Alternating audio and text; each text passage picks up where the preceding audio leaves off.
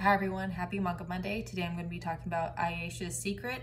It is a drama, mystery, psychological, supernatural tragedy. There is child abuse, gore, murder, and suicide.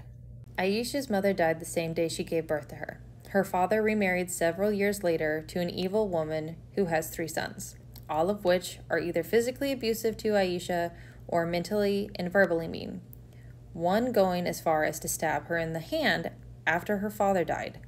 Another 7 years pass, and although the stepmother is still mean to Ayeshah, all of her stepbrothers are much kinder to her now. So much so, one might say that they're infatuated or obsessed. Her stepmother can't take it anymore and has Ayeshah follow her into the woods and kill her. But the next day, Ayeshah appears back at the house alive. A series of bizarre and deadly events start to take place in the manor. Who will survive and who will die?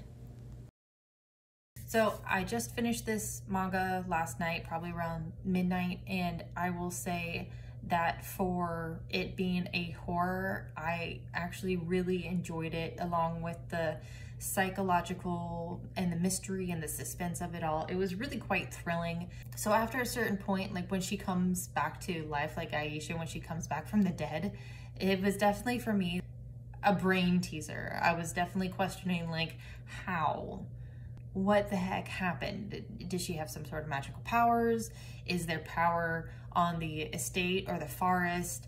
Is there like a magician or a mage somewhere that just like sewed her neck back on? Like, I was really confused to how that happened, and I really just loved how twisted it was. Like every chapter, I'm telling you, there's only like 13 chapters, but literally every single chapter, something happened where I was like, what?